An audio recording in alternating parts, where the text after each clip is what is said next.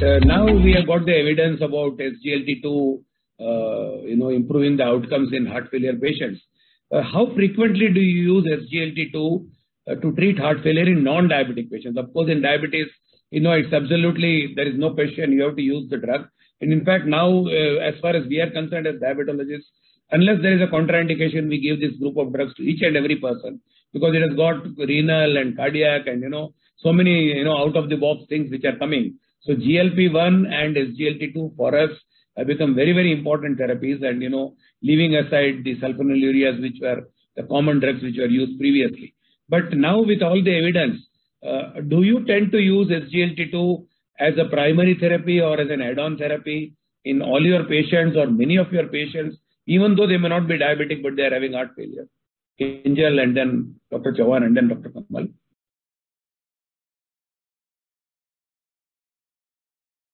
Kinjal, you are muted. Kinjal, you have to unmute. Yeah.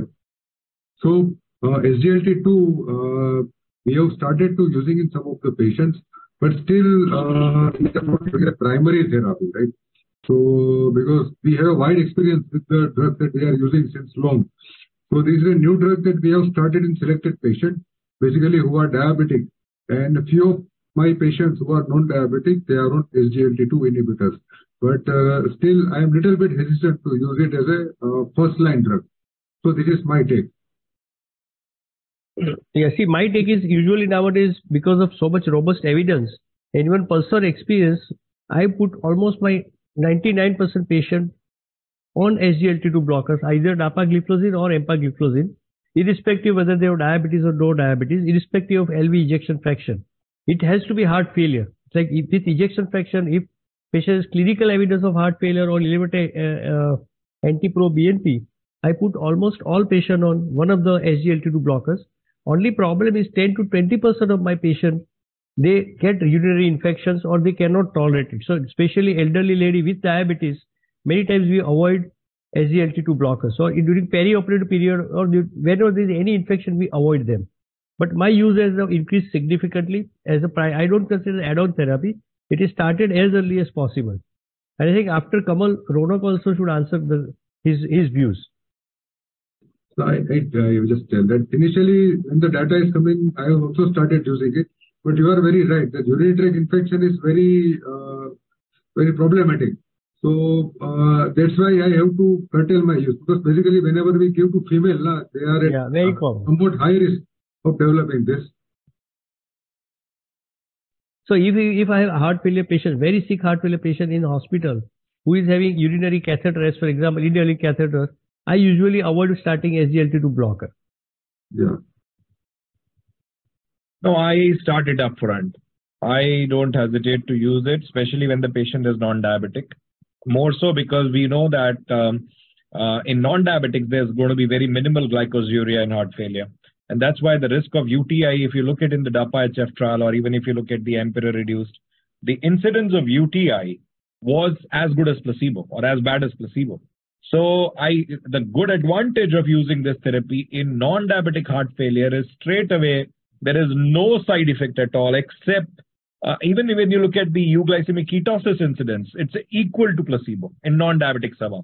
So it's only the trouble is when you're dealing with a diabetic heart failure. So it is indeed one of the first pillars to add, because even if you have, except the acute CKDs, I mean acute and chronic CKD, or acute worsening, AKI, not a CKD, where I would desist using for this. But even in CKD, when we know from DAPA CKD trial that this is going to be beneficial.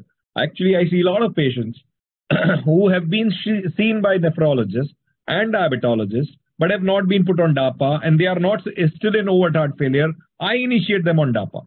And then I tell them that when you meet your nephrologist friend, just make sure that tell them that Dr. Kamal initiated this and he was asking about this drug, what to do, and that drug is marked as a diuretic. And I tell them why, I tell the patient to ask the nephrologist how to titrate in light of me initiating DAPA in a CKD background, which is like CKD3. So I upfront use it. I have no hesitation to use, not to use. I mean, there is no reason for me not to use it. I think unless you have an acute pyelonephritis or a renal abscess, or you have a very bad recurrent lower urinary tract infection. Very unlikely. Very unlikely. So I usually go and I just even for a patient who comes with fungal infections or even comes with UTI, I do re-challenge them. I put them on a single dose, try to send for a culture. Most of these are sterile. Most of them will be fungal. I just have to tell them that drink a lot of water, always clean the genital parts after urination, which is a big problem in India. Males don't wash their genitals world over after urination, unlike females. And hydrate yourself well. And that's the thing. And most of the patients actually do well on the re-challenging with the SGLT2. So they are pretty safe drugs. I mean, I call them the cheaper Vericiguat now, because like Vericiguat you can use in hypotension, renal failure. That's something that you can use now with the patent getting off. DAPA has become cheaper. You should probably be initiating it much earlier, probably even ahead of ARNI. That's how the proposal was by the group which talked about initiating beta blocker SGLT2 ahead of ARNI. But again, that's another topic. If we raise, I usually initiate all four in one go, maybe one for half the dose or 1/4 the dose at the first meet and up titrate all. Because DAPA you don't have to titrate, beta and ARNI you can always. And I take off diuretics. I can take off diuretics barring MRA and instead continue with DAPA. We have data now from MPulse which talks about even in acute heart failure. And that makes me more secure to start that therapy in acute setting as well. Dr. Ronak, your comments?